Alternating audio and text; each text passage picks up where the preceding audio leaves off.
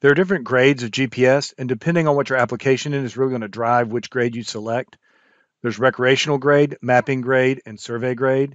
And generally, recreational grade is the least expensive, mapping grade is medium, and survey grade is the most expensive. And what really drives the cost of the GPS is the accuracy of the position.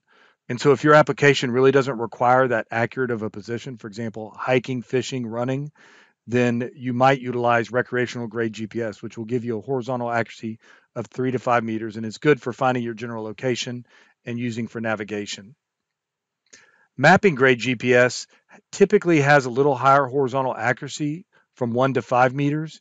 It's great for not just finding your location, but also for collecting data. And we typically use mapping grade when our application is not just about collecting a fairly accurate position, but we also need to collect attributes associated with that position in the field.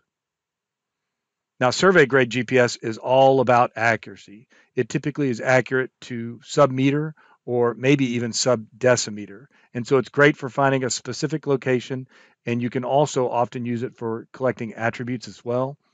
Professionals typically use survey grade GPS for conducting field surveys.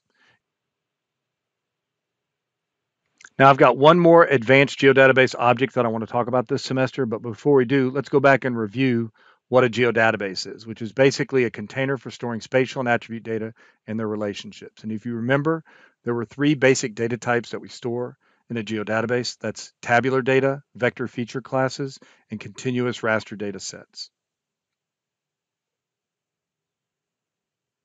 Now, a raster dataset is a single geodatabase object in which cells are arranged in rows and columns with associated values. And in the example that you see below, on the left-hand side, you can see a hillshade of the United States, which is the illumination of the landscape in the United States. And if I zoom all the way in, it pixelates out into individual cells that are assigned a value. And the more illuminated the landscape, the brighter, the higher the value, and the less illuminated or the darker the landscape, the lower the value. So a raster data set is pretty easy to work with and pretty straightforward if it's small, but sometimes we'll download, for example, all the imagery for Texas, and suddenly it can become really unwieldy. So we need an advanced geodatabase object to help us with raster management. And that's a mosaic data set, which is a container for managing, displaying, serving, and sharing raster data. So if we have a large set of image data, we can use mosaic data sets to display the tiled images as a single layer. So we don't have to load 100 images into our GIS software. We can load one mosaic data set that then loads the 100 images tiled side by side. We can also run raster geoprocesses on tiled images as a single layer. So instead of having to run, for example, slope on a whole bunch of different DEMs that I have individually, I can create a mosaic data set, load the 100 DEMs I have, for example, into that mosaic data set and run one slope process on the entire data set. It also allows you to tweak properties like compression. So you create mosaic data sets as an empty container, and then you add your rasters. So if you look in the image there on catalog, I'm right-clicking on the geodatabase, selecting New and Mosaic Dataset, and that opens up the Create Mosaic Dataset Geoprocessing tool. That's creating a mosaic dataset that is an empty container. And then once it's created, and you can see in catalog there, I've created an orthoimagery mosaic dataset.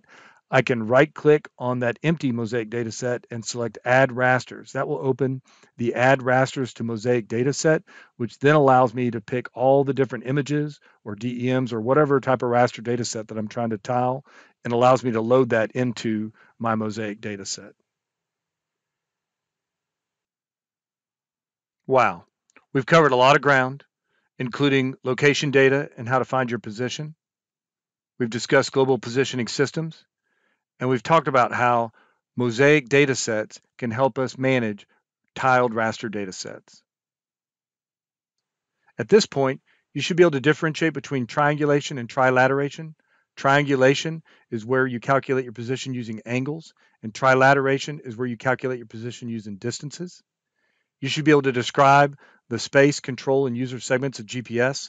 Space are the satellites themselves. Control are the facilities on the ground that help manage the satellites, and the user is actually you holding the receiver that you need to calculate your position. You should be able to list the types of GPS error that degrade your positional accuracy. and then explain how we use differential GPS to mitigate that error.